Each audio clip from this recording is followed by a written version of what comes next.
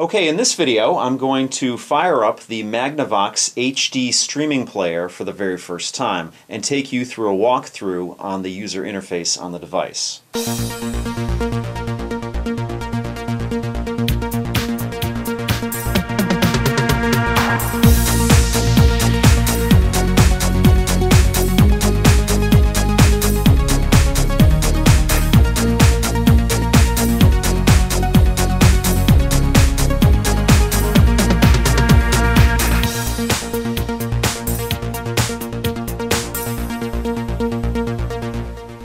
Now I have the device plugged into my television set with an HDMI cord, and I'm going to plug in the device for the very first time. So you'll see it as I see it.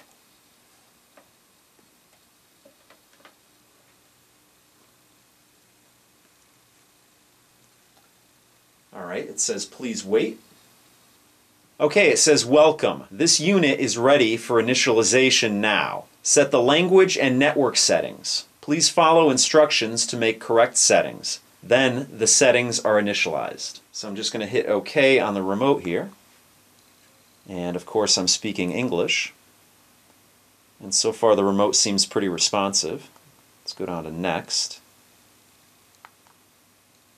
Auto update check. Would you like to set on the auto software update feature? When connected to the internet, the unit will automatically check for the latest software. Right now it's set to off. I do want to set that to on, so I'll click OK on the on selection there and go down to Next here. The next section here is wireless. You can do a network list, an easy connect through WPS, a manual connect, or through IP settings. I'm going to click on network list and I'm going to sign into my home wireless network, and I will join you when I'm done with that. Okay, I signed into my home wireless network, and the next selection here is software update. Would you like to check for a software update? Of course I would, so I'm going to click on yes. And it just so happens that there is a software update. It says there is a software update available which provides the following updates. It is recommended that you update the player software to this new version. Of course, I'm going to press OK. And it's downloading. Okay, it's downloaded and now it's doing the update. So far, not a long experience, pretty painless, pretty quick. Okay, the update's completed. It says update result, update via network finished successfully, and I have to click OK to continue. And now the player is going to restart. Okay, it's fired up, and this is the user interface. It looks pretty simple. The first one is Net App, the second one is Settings, and the third one is Network Setup.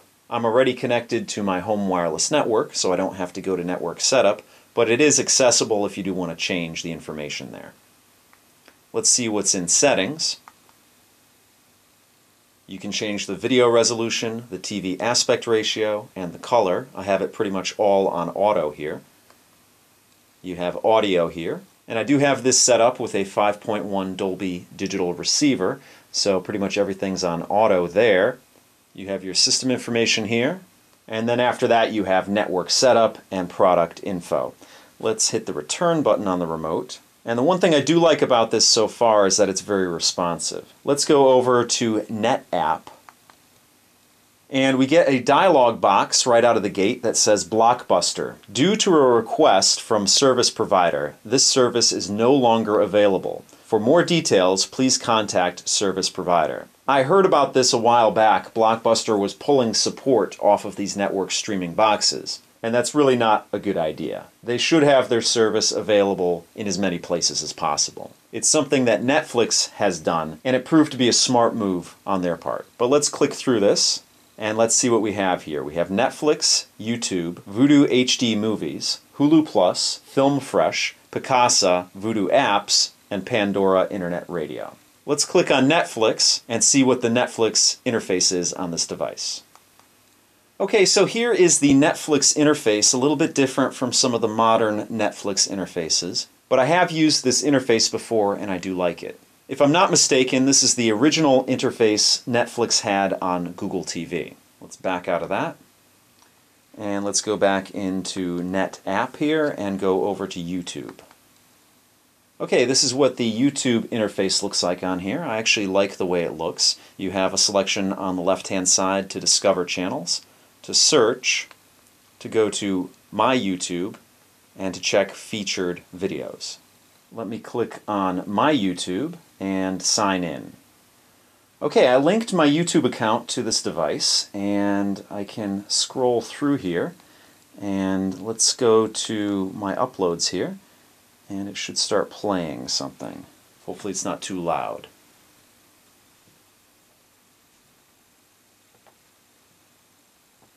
Okay, in this video I'm going to do an unboxing of the D-Link Movie Night Streaming Media Player. The quality of the video is very good, very clear. I have a lot of videos up on these little streaming media devices. And I'm pretty impressed by it so far. And I like to try them out. And this is my latest one. Let me hit pause. And you have full control over it, whether you want to pause, play, fast forward, rewind. Let's check the fast forward here. And it has to buffer up, but if you look at that red line there, that's what I can fast forward, and then the buffering is the light gray behind it. It's 802.11 B, G, and N certified. Okay, apparently there's no backing out of this. Let me hit Net App button on the remote here. It'll probably bring me back to the main menu. There we go. It would be a little bit nicer if I could hit the return button here and it would back me out. Normally if I do hit this return button it backs me out, but when I was playing the video on YouTube there, I couldn't get back to the YouTube interface. So I have to go back to the Net App and then go back into YouTube, and a little bit cumbersome. As I mentioned before, you can discover channels or you can search. So let me click on the search and just see how it works. Okay, you have your alphanumerics on the left-hand side. You type them in using the directional on the remote, and then you can look things up. Obviously, there's no keyboard on this remote, so that's how it's done. It's a little bit more cumbersome than actually having a keyboard, but that's pretty much what you expect when you have a device like this. I'm going to hit return and see if it does anything. Again, there's no backing out a level, so I just have to hit either the Net App button, or actually let's hit the Home button up top here, and let's see what happens.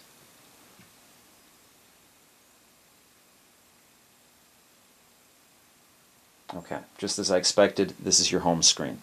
I'm going to hit the Net App, and let's go into Vudu HD Movies. And this is the Vudu interface that's pretty much universal on all of these streaming devices. Now you have to have an account. They actually give you a free trial where you can get a free $5.99 credit, which should give you 1 or 2 movies to watch. I'm going to hit the Browse button over here and just show you what the interface looks like. You have what's new here. You have the Browse tab, Collections, My Vudu, and Search. And Vudu's nice because it allows you to get access to the newer movies. Unlike Netflix, it is a pay-per-view model. So let's just look over here on Chronicle, and you can rent it or actually buy it. So if you wanted to rent it in the highest quality, which is HDX, it's $5.99. If you want to buy it, it's $22.99. If you get it in SD, it's $3.99 to rent and $17.99 to own. I'm going to go back to the Net App area, and we're going to check out the next selection. The next one is Hulu Plus. Now I do use Hulu, but I don't use Hulu Plus. The first one is Hulu Walkthrough. What's the next one here? The Morning After. The Morning After, I guess these are shows. Of course, The Office, I'm familiar. Desperate Housewives. And these are all excerpts. This one's actually an episode of Naruto. And what's this? You get a full season episode here. So there's a mixture of clips and episodes just like you'd expect from Hulu. Let's go back to Net App here. Now the next selection here is Film Fresh, and I'm not too familiar with Film Fresh, so let's click on that and see what it entails. Film Fresh. Movies, TV shows, search all. Well, let's click on movies and see what they offer here. New arrivals. I'm not really familiar with any of these. Albert Nobbs, One for the Money. Okay, I'm actually on the top part here of the menu. Let me dive down here. One for the Money. Okay, these are rentals or purchase. So you can rent them for $3.99 or buy them for $19.95. The next selection here is mature. Then you have adventure. And let's see what else we have. Action. So you have the full range of different movie genres here. Let's back it out of here and see what they have for TV shows. These are the most popular here. And let's see what an episode would cost of something that I've actually heard of. Not a big Mad Men fan, but let's just click on here and see. And you can buy the episodes for $1.99. That's pretty much the standard price. Back out of this. And let's go back to the NetApp menu.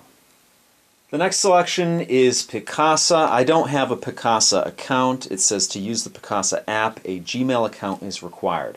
If you have an email account with another email provider, you will need to create an additional account with Gmail in order to use this app.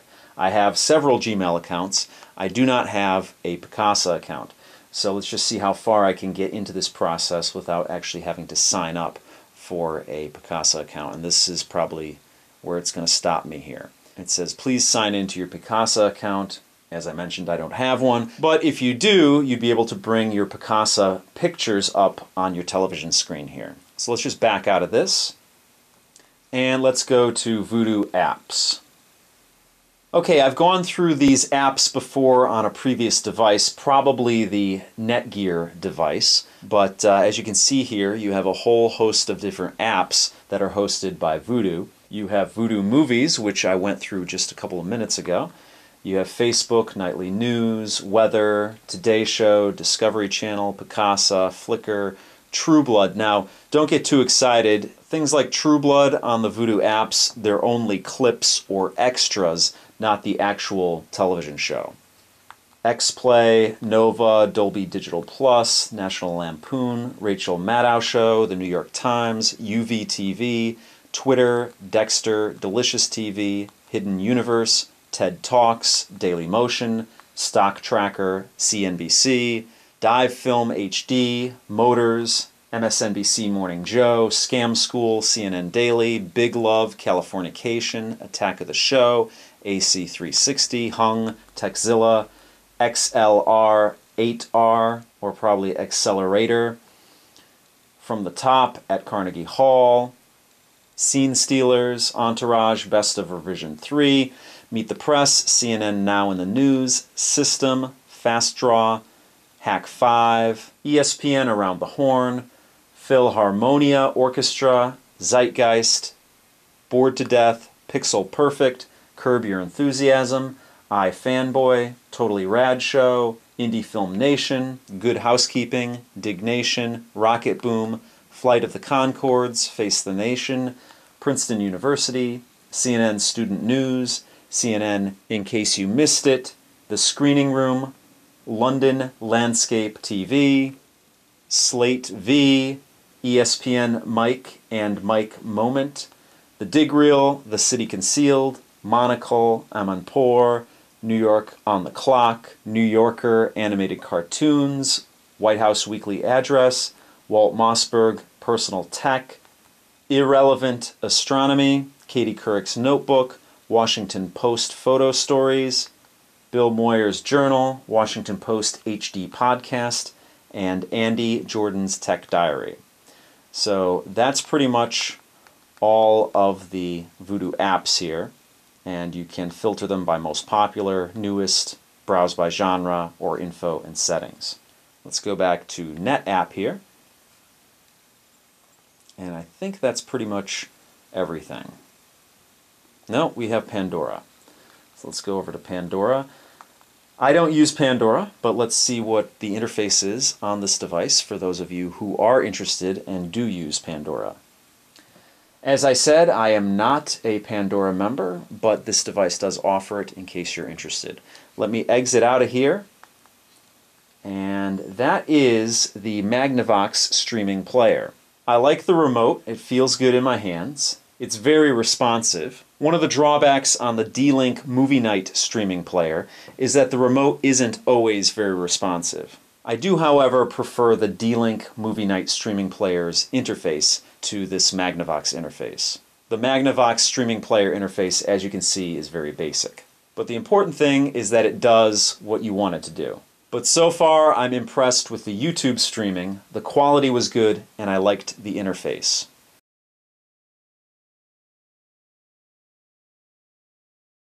Also, I briefly checked out the Netflix streaming on the device, and I can say that it is of a good quality. Definitely on par with the other streamers out there. So far so good. I'm going to be using this device as my main streamer for a while, just to try it out. And I'll update you with more information if there's anything more to tell you about this device. So that pretty much does it for this video. If you have any questions or comments, please post them down below. As always, if you like what you see, please subscribe. And if you want to help out my channel, give me a thumbs up or favorite this video. So thanks so much for watching, and I'll see you guys next time.